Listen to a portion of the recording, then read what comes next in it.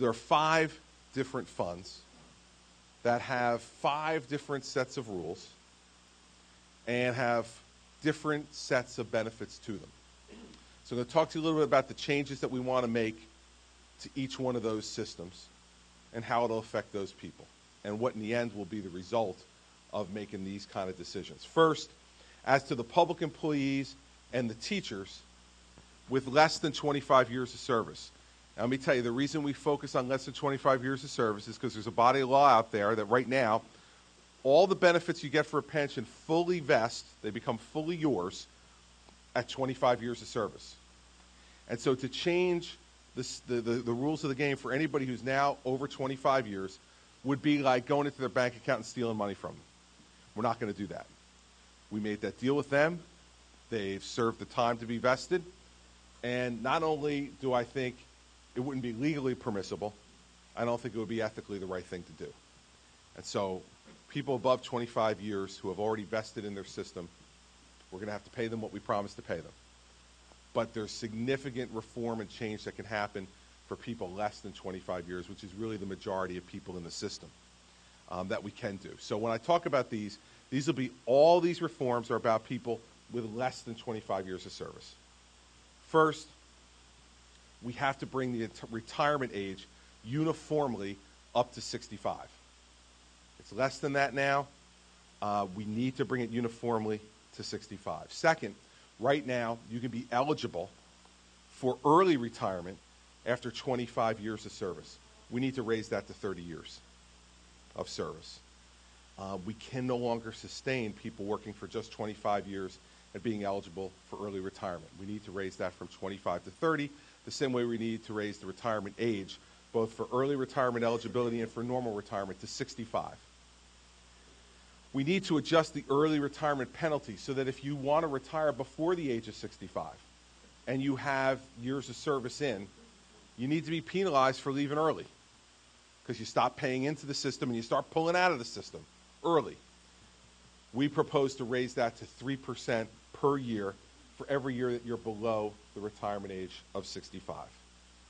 And we also propose for these people, again, we're talking about the teachers and the other public employees, non-law enforcement, that we have a fairer way of calculating their benefits. Right now, their benefits are calculated based upon the 3 highest years, their 3 highest salary years.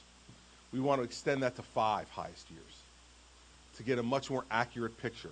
Because lots of times, people look for that 3 years right at the end, try to get as big a salary as they possibly can, and I know you'll all be shocked in New Jersey to know that sometimes politics gets involved in that. We want to extend that to 5 years to make it more difficult, essentially, to game the system. People have earned it, and it's an average salary, a high salary over 5 years, fine. But if you're trying to game the system at the end, that's something that we shouldn't permit because it hurts the people who really earn these benefits.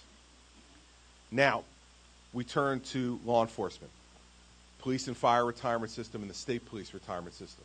Now, I've said all along, I said during the campaign, and I still believe now, that law enforcement needs to be treated slightly differently. And the reason for that is we really don't want 65-year-old police officers running down the street trying to chase after bad people. And we don't necessarily want 65-year-old firefighters. There may be some out there who are fit and ready to go, and I don't want to denigrate any of the ones that are out there to do it. But as a rule, Stallone uses those artificial enhancers, I think, so it's not a real 65, I don't think. So we need to deal a little bit differently with law enforcement. And so our proposal on law enforcement is this. It changes, right now, if you have 25 years of service in law enforcement, you can retire, regardless of age, at 65% of your final salary.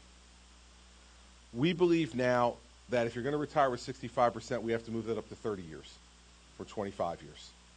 And that if you decide to go at 25 years, that you need to go down from 65% to 60%. And this is just a bow to the financial situation that we all find ourselves in. It still gives police officers the opportunity to retire at a substantial pension after a good number of years of service, and allows for many of them who start their careers early, in their 20s, to be able to be eligible for retirement in their late 40s or early 50s and begin a second career and still be young enough to begin a second career to continue to support their families. And again, on that, we would go for a different way of calculating the benefit. The average salary over the highest 3 years rather than just the highest year. And currently now with police officers, it's the highest year that their salary, their pension is calculated off. We would say average that over 3 years. Again, to make sure that there's not a quirk or an anomaly that happens at the end, which allows people to game the system and get a much higher benefit for the rest of their lives. Get an average of 3 years. It's a much fairer way to go about calculating it. Now, there are some things that would apply to all of the systems. Right now, all the systems have different levels of employee contribution. From the judges, who contribute only 3% of salary to their pension, to the police and fire, who contribute 8.5% of their salary, the teachers and the other public workers, who contribute 5.5% of salary to their pension, and the state police, who contribute 7.5% of their salary.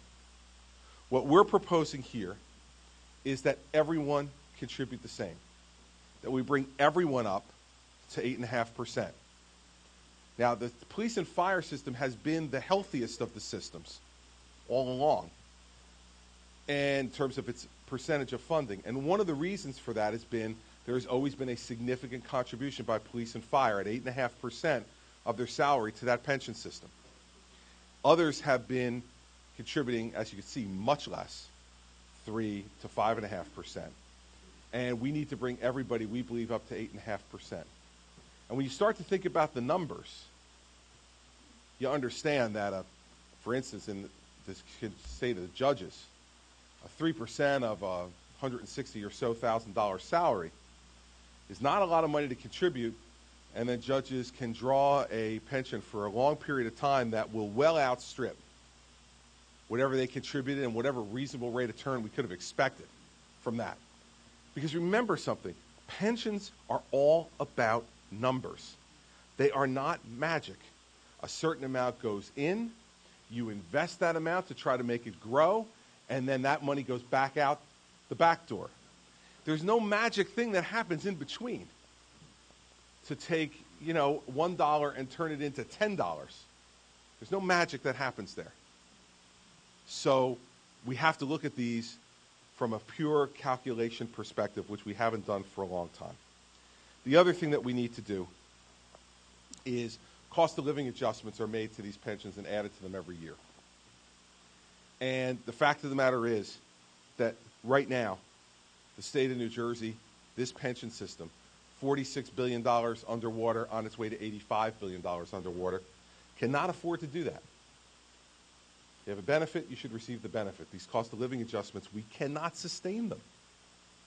We can't sustain them when people are no longer making contributions into the system, and we continue to increase their benefit every year for as long as they're going to live. And so our proposal also, mirroring some things that have happened in places like Colorado and Minnesota and South Dakota, we propose eliminating the COLAs until a time comes where we can, in fact, sustain some type of increased adjustment to these payments. And right now and for the foreseeable future, as you can tell from the numbers, we can't. We simply can't. Now, a couple other things we're going to do to try to make the fund more solvent and more honest. Right now, that $46 billion number is calculated based upon us assuming that each and every year we will get a rate of return of our investments in the pension fund of 8.25%. Now, the average over the last 10 years, the average for the state over the last 10 years is a bit over 2%. So, it's time to get a little more honest. Now, this past year, we had a 14% performance, positive, in the fund in 2009. In 2008, we had a 14% loss in the fund. it will fluctuate. And so we're proposing reducing it from 8.25% to 7.5%. Now, historically, over time, we think this is a much more defensible, reachable figure over the course of when you're going to be paying these pensions out, which is, of course, 20 to 30 years of someone's retirement.